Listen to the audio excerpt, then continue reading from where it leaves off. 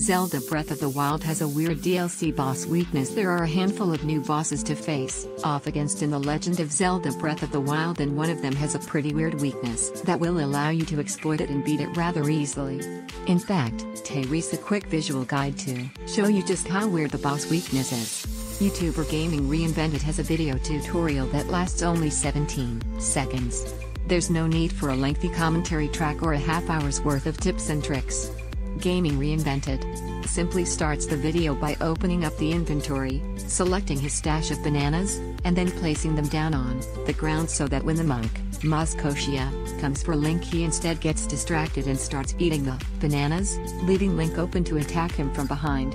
Koshia is a monk that comes from a tribe that split from the Yikas, who originally had a weakness for the exotic bananas. So at the very start of the fight, when Link places the bananas on the ground, the final boss is compelled to go grab a quick bite to eat.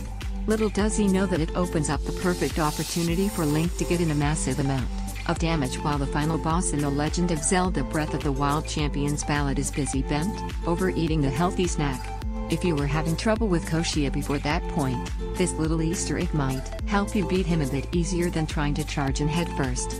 As one of the new bosses you fight in the game in the latest DLC outing, which will take you about as much time to beat as the average $60 AAA game. Yes, the DLC is that long and requires Link to first complete a series of trials before having to fight the 4 main divine beasts again for a second time.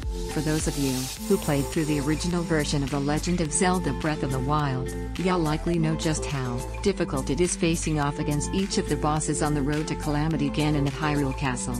So, you can imagine just how challenging it is having to face off against those same bosses again. Of course, given how hard the bosses and new dungeon trials are throughout The Legend of Zelda Breath of the Wild Champion's Ballad, it's likely a welcome change to have a gimmick that can be exploited at the start of the fight. Nintendo rolled out the new DLC for the Switch exclusive during this year's The Game Awards, where conveniently The Legend of Zelda Breath of the Wild walked away with the award for Game of the Year. So if you have been playing the new DLC since then and have found yourself stuck fighting the boss, you can now use the banana trick to help give you some leverage against the boss at the start of the fight.